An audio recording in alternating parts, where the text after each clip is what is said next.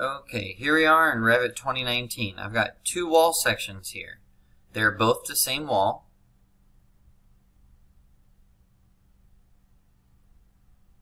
Like same wall type.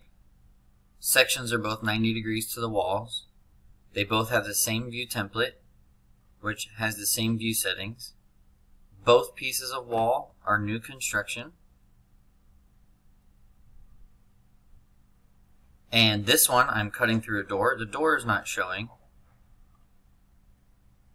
The phase of the door is new construction. This is new construction. The phase of this wall is new construction. It's not demoed.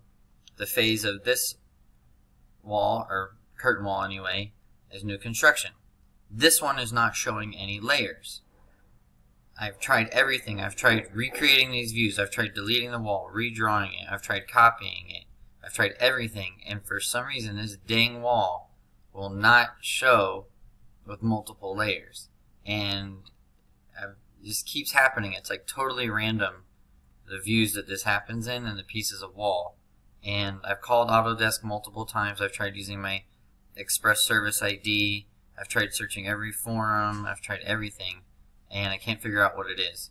I've been using Revit for over a decade, and I don't know. I'd be surprised to find out what the issue is here.